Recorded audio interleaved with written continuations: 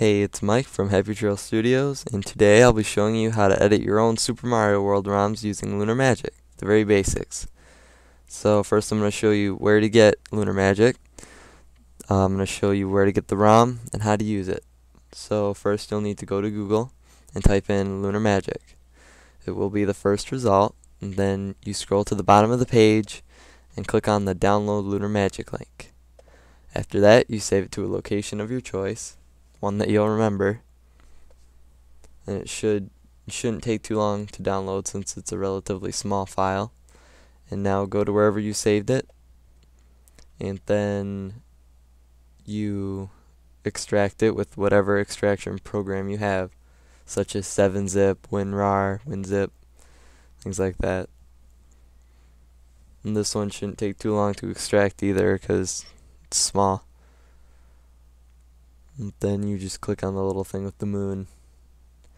And this is the basic Lunar Magic interface. You can't really do anything until you have the ROM. So, to get the ROM, you need to go back to Google, then type in 3 ROMs.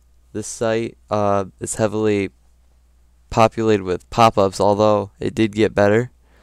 They upgraded a few things since I've last been here. So you go to the top and you type in Super Mario World. Then you click on the Super Mario World one, and you'll need to go to the tab that says Download ROM. And once again, more pop-ups. Then download it, and it'll be in a zip file. You save it, and sometimes you might need to enter a password, and their password is www.3roms.com, just the name of their website. Okay, now you can exit off of that, and now you just need to extract the ROM so you can use it in Lunar Magic. The same procedure as before, just extract it, 7-zip, WinRAR, and that's what it'll be like. Okay, now you can open up Lunar Magic and stick the zip folders in the opened ones. Within the next few minutes I'll be talking really fast because I have a lot of words to cram into one video. Okay, so first you'll need to go to File. Either that or you can click on the folder, but I just use File. You click on Open ROM at the very top. Go to where your ROM was extracted. And if it doesn't show up, you might need to click All Files, but it might not work. You might just have a bad ROM. And now this is the map area, Lunar Magic. You can scroll. I believe you can use the arrow keys too. And the two basic things, the shell and the piece of land. The shell is for editing the moving creatures, the sprites. If that is selected, you can only move the sprites. And if the land is selected, you can only move the pieces of landscape. That's very important.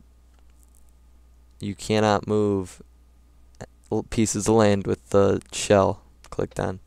You can delete things by clicking the delete button, but since I'm recording it won't work, so you just go to edit and click delete.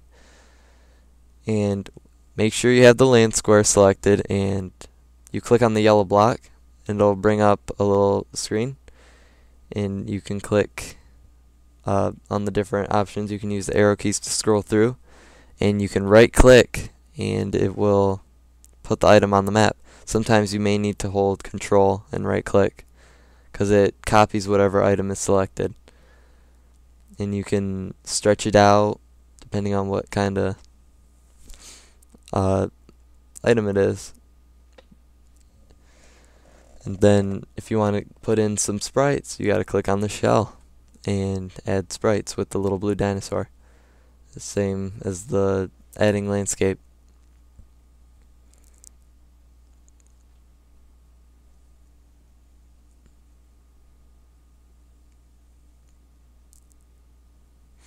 There's plenty of things. You can click that tab and it brings up even more. But the ones that usually work the best are the standard sprites that it starts you off in. And that's all I'm going to show you for now. I'll show you the overworld in the next video. So you click on Save Level to ROM, click OK. It'll say that's complete. Now you'll need to go to your emulator. Mine is SNES 9X, and then you click on Load Game.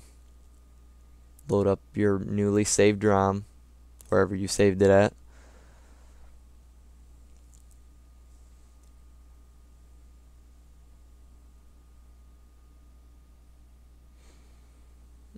There's no sound in the video because I couldn't get Cam Studio to record it, but there's sound while I'm playing the video game. And then you go to the level you edited. And see, we have the blocks we made and the little turtles. You can interact with everything, like, except for the bushes, you know. But if you had an apple, you know. And that's about it. Again, rate the video.